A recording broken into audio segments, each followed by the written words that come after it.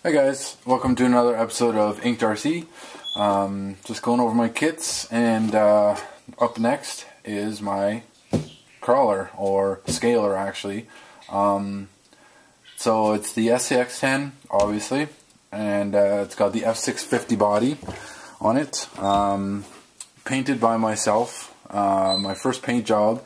Nothing special, but I didn't want just a black, so I wanted to do a little two-tone here.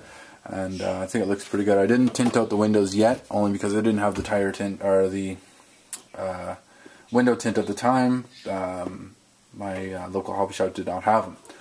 So I have some now, so I might tint them, but I might not. I'm not really quite sure yet. I'm gonna tint out some of the windows on my RCs and kind of see how I like them. So this one here I've done a lot to as well. I've pretty much stripped her right down to the bone when I first got her, and built her up from there with different things that I wanted on it. Did a lot of research on what would work good on it and what wouldn't work good. I personally think it's a little bit high right now. I haven't ran it very much, but I'm going to try and run it as is and just kind of see how I like it.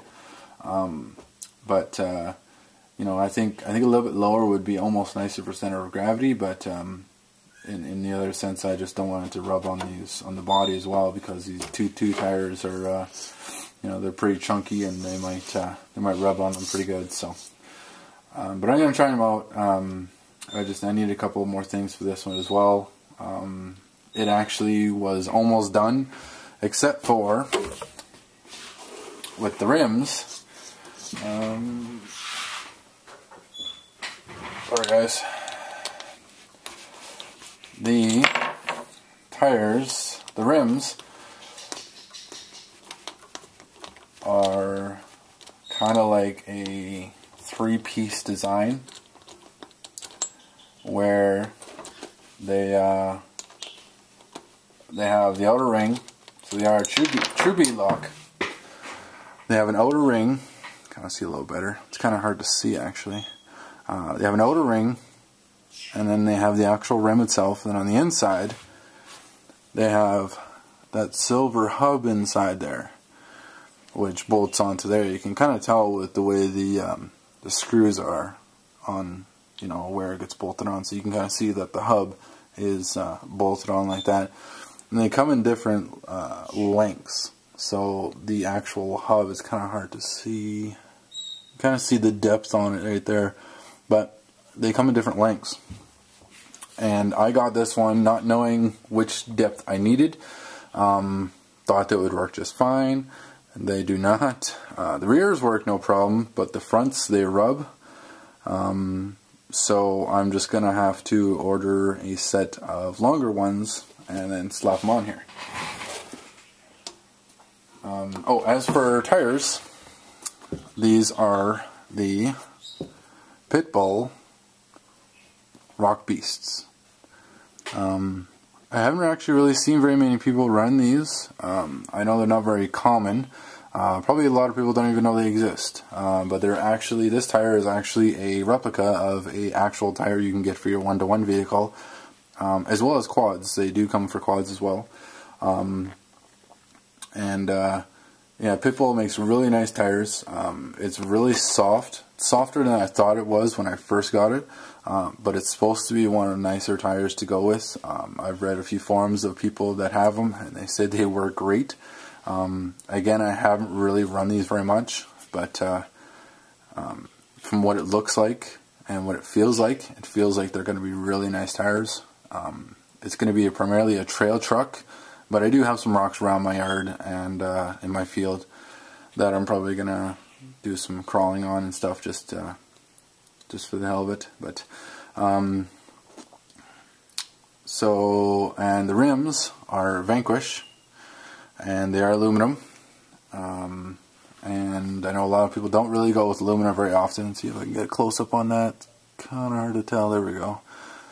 Sorry guys, it's a horrible camera. And but wicked little rims, really solid, really nice. I kind of wasn't sure if I wanted to go with aluminum. Wasn't going to originally, but figured I liked these rims, and there wasn't very many of the plastic ones that I liked, so I figured I would just go with what I like instead of, you know, what I maybe should be or shouldn't be getting kind of deal. So, you know, if I wreck them, I wreck them. They were quite expensive, but well worth it. I think they look amazing. The only thing I wish that the bolts or the screws were black, but that I can change those. I can always get some black ones if I need to, if I wanted to later.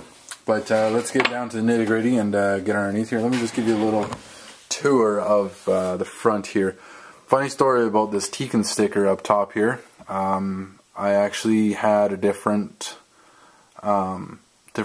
post setup, and I'll show you underneath. And what I did is I actually had to drill 2 more holes, so in order to cover up those holes I just put a sticker on top. I think it looks good like that. Really actually almost glad that I did that. And I got lights on the front there. I don't have them hooked up right now, but they are there. Probably going to replace them, at least the front ones here, with the winch, and then maybe just keep these side ones there. Might actually as well get the other grill from the honcho. I'll just set you guys down here and open up. There we go. So yeah, it looks very similar, doesn't it, to everybody else's? But so I got a Tekin 35 turn heavy duty motor on there. ESC is inside this box here that is waterproof, but I have taken it apart to take out some stuff and program the ESC a little bit more, so it's not waterproof right now, obviously, but all I do is I just put a little bit of liquid electrical tape inside the hole, put the screws in, and then just put like 2 coatings of liquid electrical tape all the way around. And yeah, she's sealed good, and I got all the wires coming out of here. So got the battery, one here from the ESC, and one here from the motor. I have this so that I can disconnect and put a new motor on there if I need to, so I don't have to cut wires all the time. Yeah, that's pretty much it for the underneath there. Runner on a 2-cell 6500 milliamp from Max Amps. I use this battery for a few of my rigs. Really nice battery, actually. Works good. And just trying to think what else I've done to it. Battery tray I put in front for weight, just to kind of help with the weight distribution on the front. The stock steering servo, waterproofed it up, so that it actually works pretty good for a stock servo, I think. I'll probably end up getting a better one. I don't like stock servos to begin with, really. They're fine to begin with, but once you get into a little bit more usage, then I usually need and require a new steering servo at the very least. So I think that's about it for this rig. Not much else really to say about her.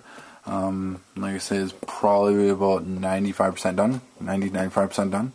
A few more things here and there to update on and to kind of fix, and these hubs are one of the big things to get those done. Once those are done, I can put a receiver in here and battery and then go. So on that note, guys, I'm going to end her out, and hope you guys enjoyed it. Comment, rate, subscribe, and let me know what you guys think. See you guys on the forum. See ya.